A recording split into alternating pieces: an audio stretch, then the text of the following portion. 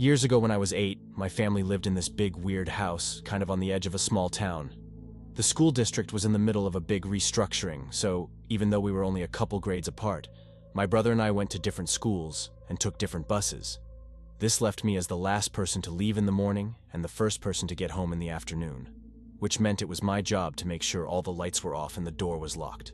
One morning I noticed the basement door was open and the light was on, so before I left I turned off the light and closed the door. When I got home that afternoon, the light was on and the door was open again. I just assumed that I'd forgotten to actually take care of it when I noticed it in the morning. So I went over to turn off the light and close the door. When I got to the top of the basement stairs, I looked, and there was a big shadowy male figure towards the bottom of the staircase. I freaked out, slammed the door and pushed a bunch of boxes against it, and then went and hid in my closet. For months, I didn't tell my family because I was positive what I had seen was a ghost, and didn't think anyone would believe me. Then, about a year after that incident, my mom and her boyfriend realized that small amounts of money had been going missing for months, totaling around $800 to $900, but never more than $60 at once. So we all walked around the house with flashlights trying to figure out how they could have gotten in. Turns out some creep was climbing in through a small hole in the outside of the house, shimmying through a crawl space, then coming up into the house through the basement. Realizing I had been alone in the house with him on at least one occasion was one of the worst, most terrifying moments I've ever had.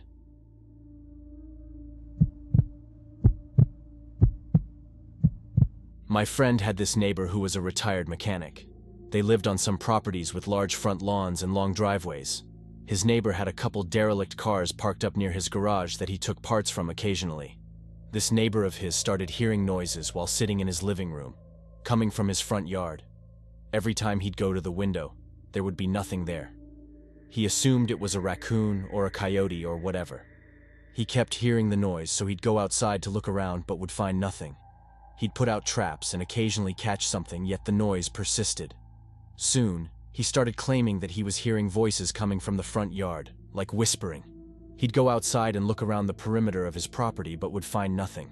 It was persistent, so he'd started calling the cops. Every time the cops came and looked around and would find nothing. So they told him he needed to stop calling them for this, and perhaps get a security camera or whatever. So this guy thought he was losing his mind.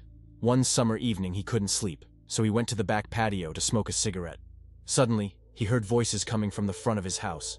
He put his cig out and snuck around to the front and got there just in time to see the doors to his derelict conversion van silently shut. He ran back to the backyard and went inside his home and called the police to tell them what he had seen. The police arrived and approached without lights or sirens, and when they approached the van, the doors swung open and a bunch of people ran out in every direction.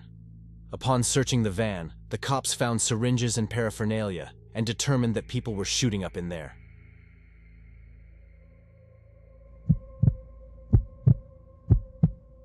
A bunch of girls in my friend group decided to have a night out and ended up at the local gay club. I can't remember why I didn't go, but I'm sort of glad I wasn't there. However, I also wish I had been, so I could have helped. Anyway, they noticed a girl on the dance floor who looked super out of place. She had sweatpants and a t-shirt on, and wasn't wearing makeup, and had her hair in a ponytail. She also had a backpack on. Basically, the exact opposite of typical club attire, and not at all what someone would usually wear to this place. They said that she seemed very dazed as well, and more importantly, there was a very large man grabbing her and grinding on her, and she was just kind of standing there letting it happen. One of my friends tried approaching her to ask if she was all right, but the guy spoke for her and insisted that he was her boyfriend, and that she'd just had too much to drink, but that she was okay. Everyone was suspicious, but at that point there wasn't much else they could do, so they just kept an eye on the two of them.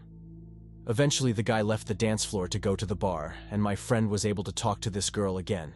She said that she was extremely out of it, and that it seemed more likely that she had been drugged rather than just drunk. The girl managed to convey that she didn't know the man she was with, and wanted to leave. So my friend grabbed her and made for the exit, but not before this guy came back. He immediately flipped out, got right in my friend's face, and started screaming at her.